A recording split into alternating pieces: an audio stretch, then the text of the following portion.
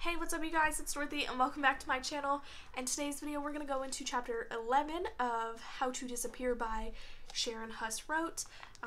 We are getting into some juicy good bits of this book, so let's keep on reading to find out what is going to happen next. This video may contain sensitive topics and foul language. If you do not wish to continue, please click off of the video now. You have been warned. Chapter 11. I slouch low on the bus ride home, knees pressed to the seat in front of me, eyes level with the bottom of the window. The urge to text Jenna is strong, an ache almost. I check her Instagram instead. It doesn't make the ache go away, just shifts it from my chest to my stomach. New selfies with Tristan pop up on the screen, laughing, smiling, kissing. I'm so sorry for the noise. Her hair is perfect, her makeup is perfect, her eyes are even lined. Since when does she wear eyeliner? I clicked back to Vicarious. She's up to 4,121 followers. The Where's Waldo post has 237 likes. I scroll them, look for Marvo.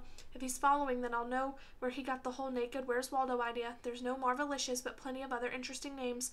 One girl, Invisible Lemmy, posts selfies where she crops most of herself out of the photo. She shows only her shoulder or part of her face or her hand. She adds the hashtag #SeeMe tag on everything, but she also uses hashtag don't see me and hashtag ignored and hashtag lonely and hashtag talk to me and hashtag don't talk to me. I know exactly how she feels. I tap on the hashtags to see who else feels the same way. Some of the posts are kind of disturbing, nude photos and spam level weird, which isn't supposed to be allowed on Instagram, but I guess their porn checkers are too busy to catch it all. I skip around them, and what's left are people just sharing their pain, hoping that anybody is paying attention. I cringe at the pictures of cut marks of blood dripping down pale arms or thighs slashed and raw, of two thin bodies and mascara-stained cheeks. People are liking their photos, which feel wrong. Is that what they want? Positive reinforcement of their suffering? Or maybe it's just the acknowledgement to be seen. They expose their deepest pain for a handful of little red hearts. I feel almost guilty that my silly posts are getting so much attention while the people who desperately need it receive so little. It's not fair that followers flock the vicarious and flee those who are hurting, but I understand it. Joy attracts and misery repels. Isn't that why Jenna prefers her new friends over me? Heck, that's why I prefer Vicarious over myself.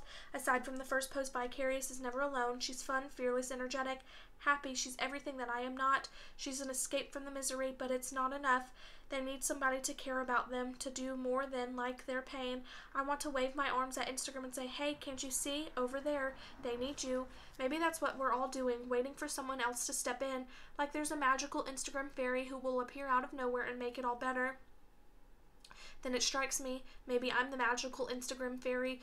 I let the idea settle for a few minutes, my brain wrapping around it curls of smoke from a pipe. Can I do that? Can I be that person?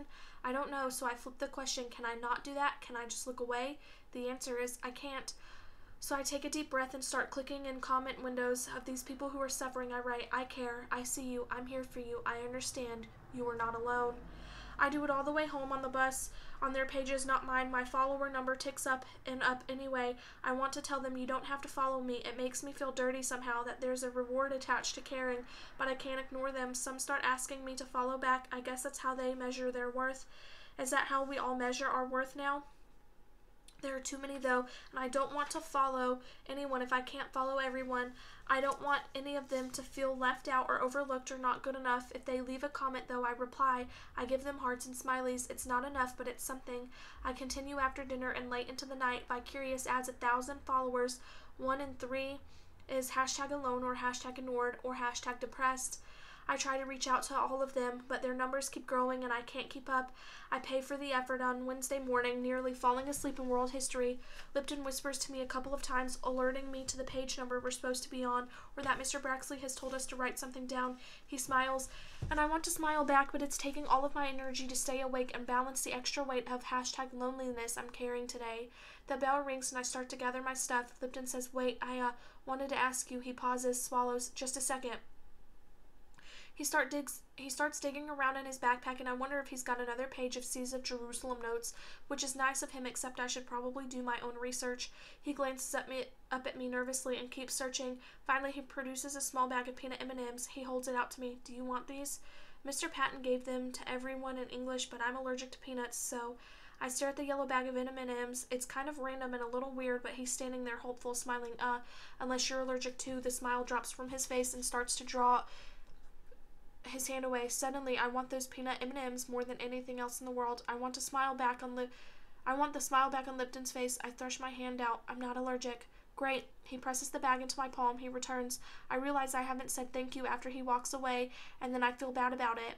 But mostly, I feel tired. Miss Green's office door is open again when I walk past, but I keep going, wishing with every step I take that I had the nerve to go in, just to rest. She said I could eat my M&Ms in there instead of the bathroom. I could share them with her, and we wouldn't have to talk at all. Just sit in her comfy chairs under her twinkly lights and eat Lipton's peanut M&Ms in the quiet.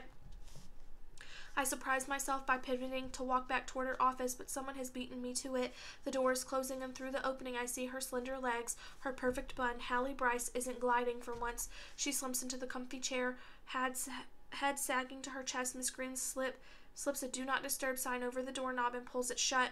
I stare at the closed door. Why would Hallie Bryce possibly need to talk to Miss Green? For the rest of the day, it's all I can think about. I look for Hallie in the hall and classes we share.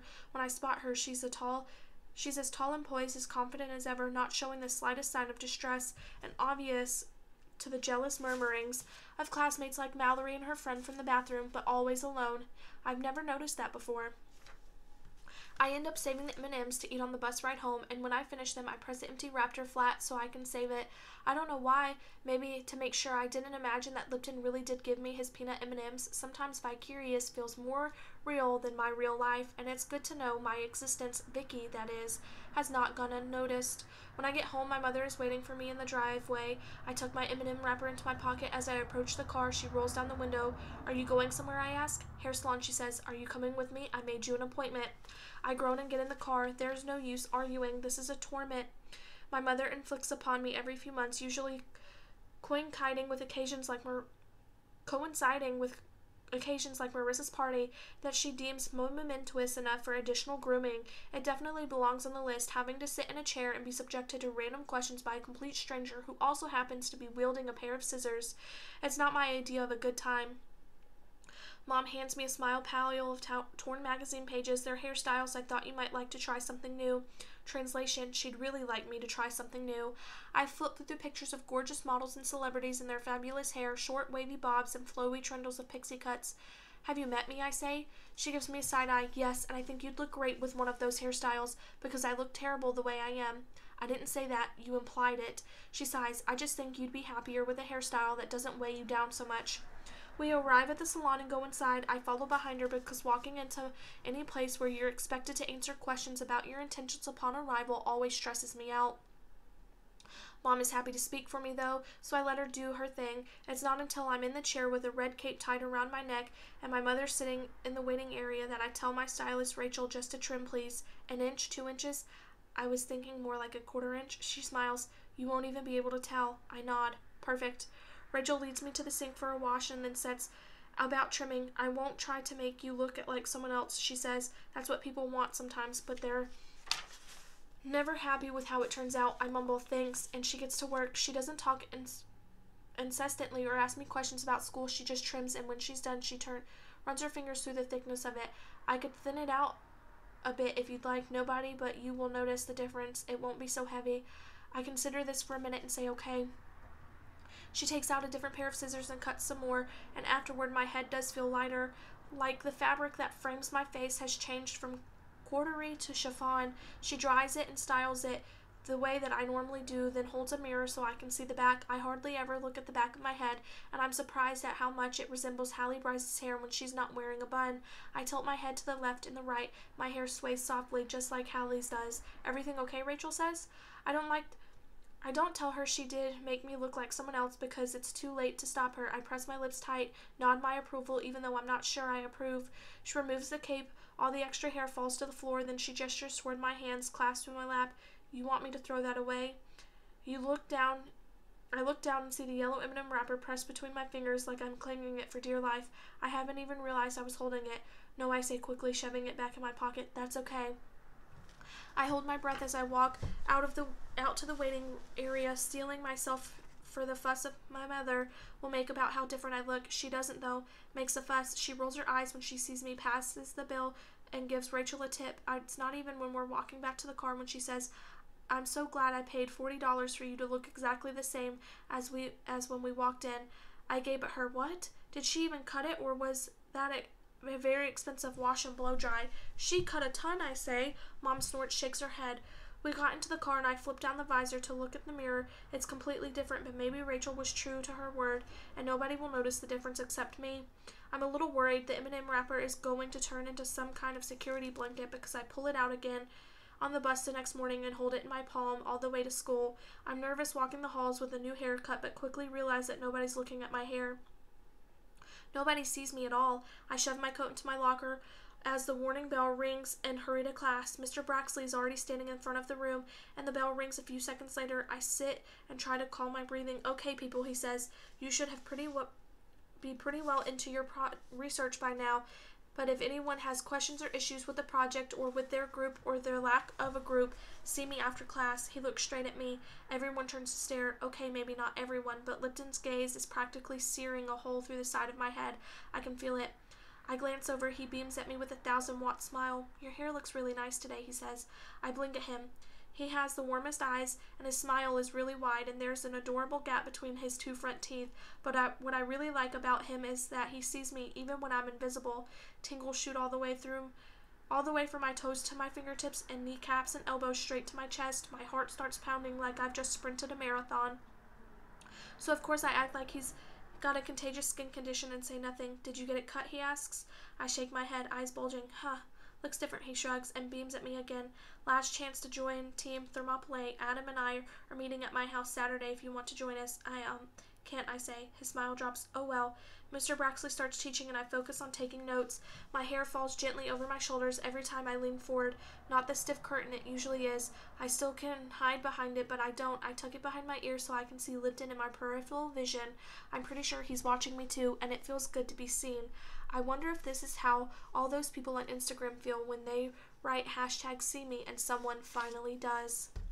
That is the end of chapter 11. I will see you guys in the next video. Bye!